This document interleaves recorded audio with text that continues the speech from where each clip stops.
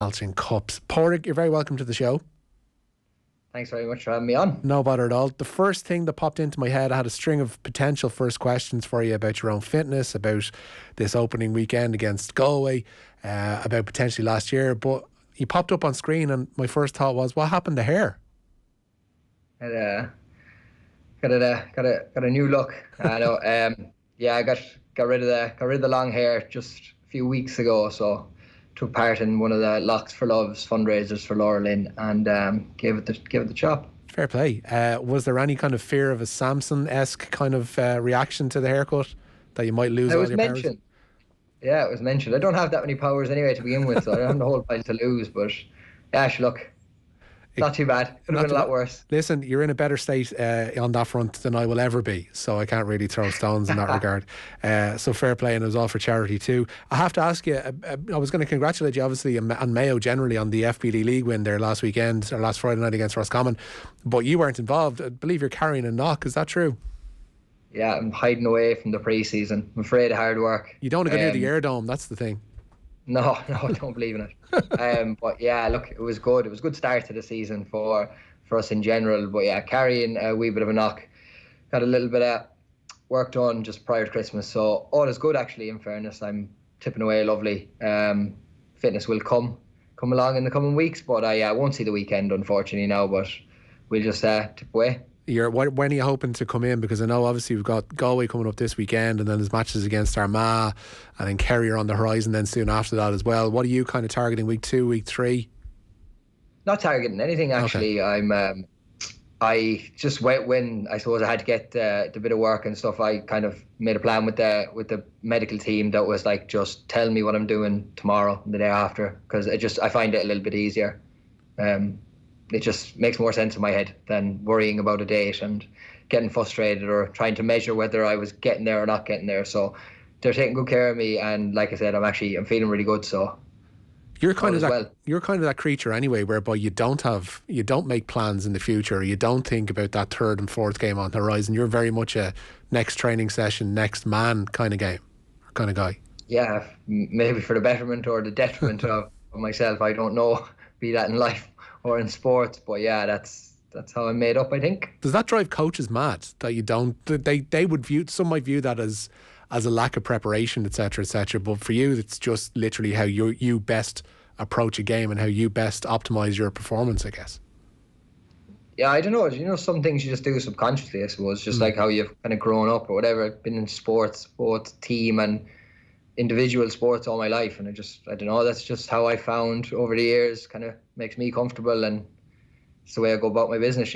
It's good on the good days when you have a cracking game and you think, yeah, I've got it on point, and then other days you go out and get absolutely roasted and you're thinking, well, maybe I should have looked at the player a little bit more or whatever.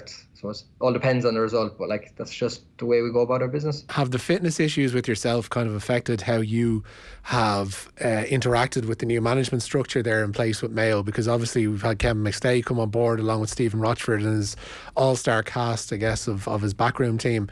Has that affected how you've kind of integrated into that new setup yet?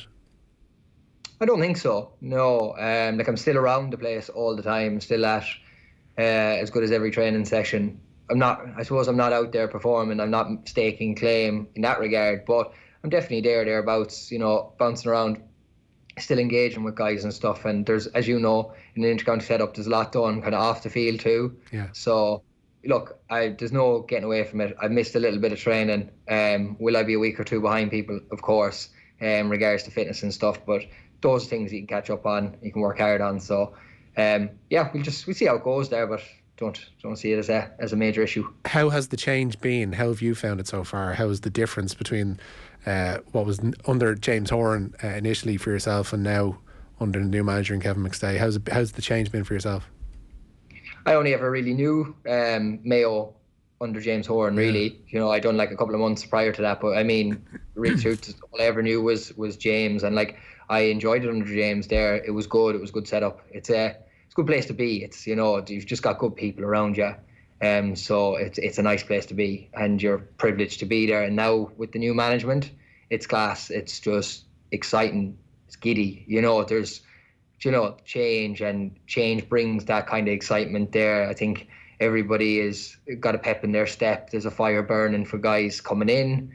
You would feel that everybody's been given a very much clean slate. There's no real pecking order per se, so it's there to be taken, I think, and that generates, I suppose, competition, internal competition, and that generates good performance, really, doesn't it? Does that change the level of pressure that's on the squad? Because obviously, if everybody's going to have their own sense of fighting for a place in the starting 15 or fighting for a place in the match day panel, but the sense of outside pressure gets relieved when you get a new management structure like that brought in, that you just concentrate on looking after your own game and impressing the new boss, I guess.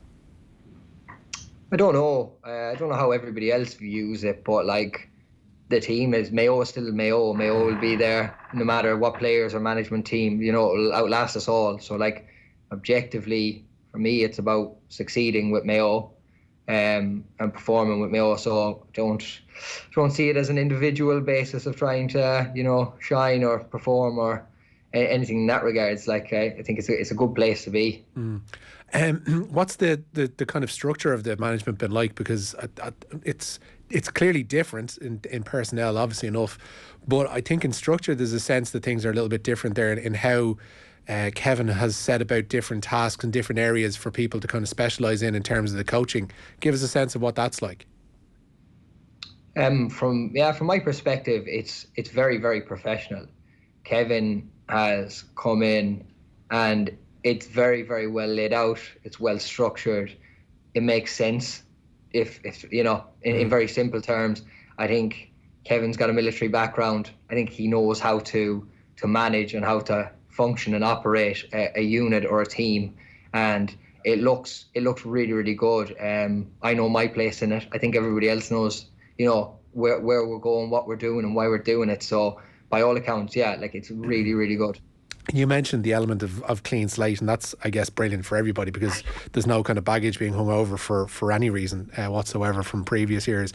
As regards yourself, were you happy with how last year finished? Clearly, you're not going to be happy going out when Mayo did at that part of the championship in the quarterfinals, but for yourself, you had been involved, I guess, obviously through the league and in that league final against Kerry, and then up to you started that game against Galway in the Connacht Championship, and then you had to content yourself with, I guess, with a substitutes role. Was that as a result of what had taken place with Shane Walsh and Galway, or was it just a case of James at the time felt like a change was needed in defence and you were kind of the face that didn't fit? I don't know, actually. We never really had a major conversation around it. As a player, you always want to start. Of course you do. You want to be in the starting 15.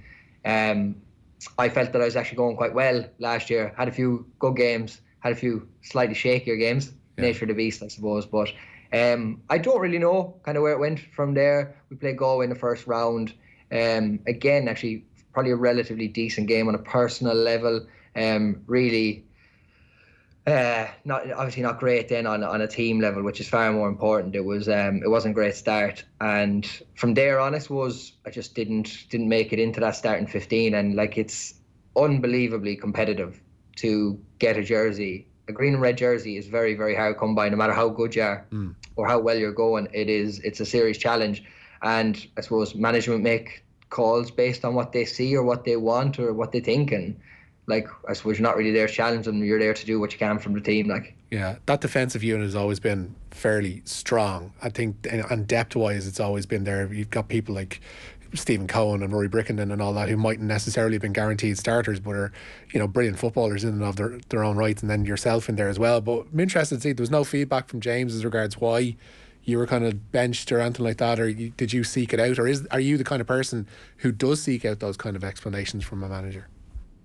Yeah, no, I wouldn't place any blame on him in regards to feedback or anything like that. To be honest, he was fairly good if you went chatting and stuff, and I don't know, some people are into it, some people aren't. I would always maybe seek clarification if I was unclear or something, but to be honest, at the time it wasn't really the place or time for it there. It was trying to do what you can, keep training hard, and I would be a firm believer of that kind of actions speak louder than words. You can go and ask questions, or you can just put your head down, and if you're not starting, you're probably not playing well enough, regardless of how you feel. So I think that would be my objective, would be, okay, if he doesn't think I'm good enough this weekend, then I need to go and show him over the next 2 or 3 sessions that I am, and I suppose that'd be my approach anyway.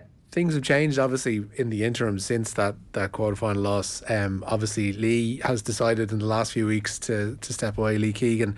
We've also seen Oisin Mullen head off down for Australia. Did you have conversations with either one of them before their respective decisions were made to ply their trades, ply their fields elsewhere? Not really. Like, I would have been probably a bit closer to Lee than Oisin maybe. Myself and Lee done the kind of bit for November, and I suppose with the kids and stuff, and we just probably would have a good kind of relationship there. Oisin is an incredible character, and I think Australia will suit him. I think he could put his hand to anything, that lad. I genuinely think he could. He's fantastic, and I think he'll have a great time down there. It does leave a bit of a gap, of course. It does, losing the 2 guys, but like the depth of Mayo, as I said, it's incredibly hard to get that jersey. You're going to take them two lads out of the equation this year. It will still be incredibly hard for anybody to pull a jersey in that back 6 and in the starting 15. So, like, the boots are left there, and they're left there for somebody else to fill. We'll see who does it. There are people absolutely chomping at the bit for it. Yeah, I get the sense that rather than people viewing within the panel either one of them as a loss, and indeed they are a loss, people view it more in the aspect of this has chummed the waters for competition for places there, and that suddenly Lee Keegan's jersey is available, suddenly Oisin Mullen's jersey is available, and the people that are vying for those spots are doubly determined now to grab hold of them and to keep them throughout the course of the league and the championship this year. Yeah, I'd agree with you. It is, of course, on face value you might see it as a loss, but as you've explained well there, the impact of it, there's a lot of positives from that. You really do have, and there's a lot of young lads kind of come in. It's even put a pep in my step. Lee was a huge character around. So was Oisin, but Lee in particular would have been a real leader, and we have loads and loads of them. We're fortunate, but like it maybe you're going to demand a little bit more yourself again this year to try and maybe make up that ground or whatever it does to the psyche. But there's definitely going to be huge competition to try and fill them boots. On the idea of pressure and competition and all that, do Mayo get viewed too harshly from an outside of Mayo kind of spotlight, in that there's always the sense, you look back in 21 with that final defeat to Tyrone and different opportunities that have come Mayo's way with regards finals, etc., that they haven't taken chances that have come their way and that they've left stuff on the table that was there for them before. Do you have that sense within the squad or as a player on your own? No, not really. Like, I think seasons, I suppose games go the way they go, and so do seasons. And look, opportunities afford themselves to you. Sometimes you take them, sometimes they're taken from you. But I think the external noise is, I don't know, is it just a bit of it suits media, it suits people, it grabs headlines, it gets a bit of attention, it riles things up a little bit, and I think it's just kind of used objectively outside of the group. But in regards to the internal kind of view of it all, I don't think we see it that way.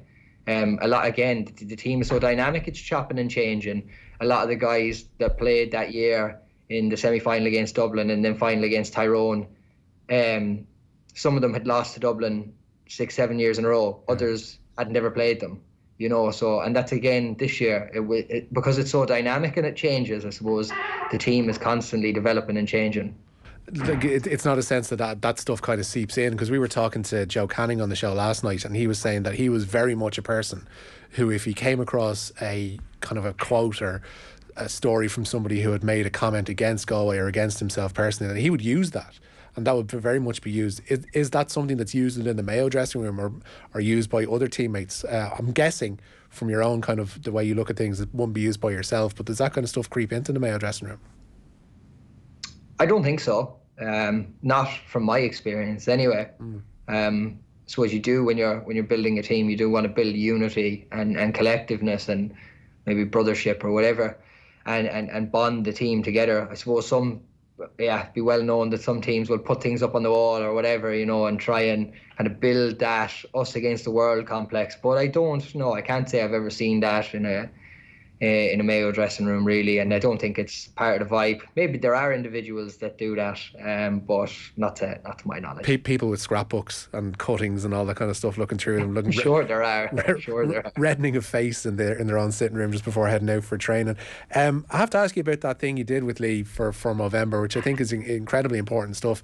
You went out and you spoke about your own I guess encounters with mental health issues, and you opened up about going to see a counsellor and stuff like that towards the end of 2021, which I think is remarkably brave, and you should be 100% commended for that. How did you find that changed your approach, or did it at all, or did it just essentially act as a much needed release valve for yourself at the time?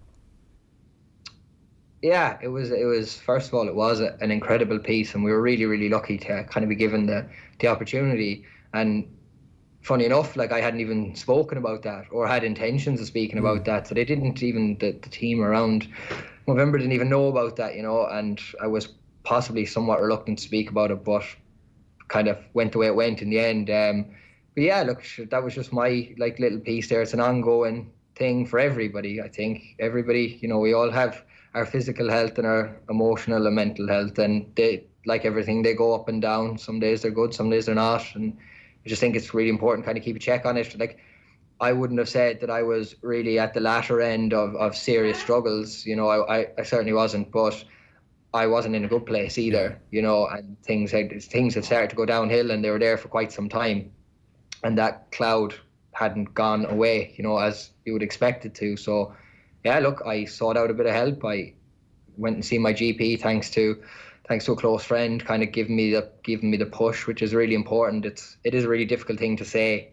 I give this advice to people because I work in the mental health area here in Mayo, so I do give this advice, but it's really hard to take it then. So yeah, friend pushed me a little bit, which I needed. Spoke to the GP, and yeah, started going back to counselling, and even started on medication for a short term to just kind of alleviate some of the pressure, and it done just that. And I suppose continued the counselling still, will continue it. I think it's very valuable. And just the little message, I know I'm going on a bit, but I suppose the little message in it is you don't really have to wait until it is really, really, really hard. That was really, good. That's where I was going to come in. I was going to say you don't have to wait until things are at an extreme for you to actually decide to take that step and go and speak to somebody, or to reach out and to seek a bit of help. I think there's lots of people would have done it myself, whereby you reach a point where you kind of think, I actually do need to grab hold of this. And I think the fact that it didn't need to get to an extreme, and that you did decide off your own bat with a little bit of help from a friend that this is something that needed talking about, I think that's to be lauded, and that should become more common in that respect. Yeah, it's simple terms, isn't it? You have a little small fire burning, and you need to put it out. Where you can go and get help and put it out, or do we just let it fester and it gets to the point where it gets out of control, and then you're screaming for help? Yeah. Then you're like, why wait until then? And I suppose society, especially Irish society, has kind of built that framework around us where we should be tough and resilient, and the most tough and resilient and honest thing you can do is actually ask for help. And it is a really, really difficult thing, and I applaud anybody that does. But look, there are so many avenues to do that now.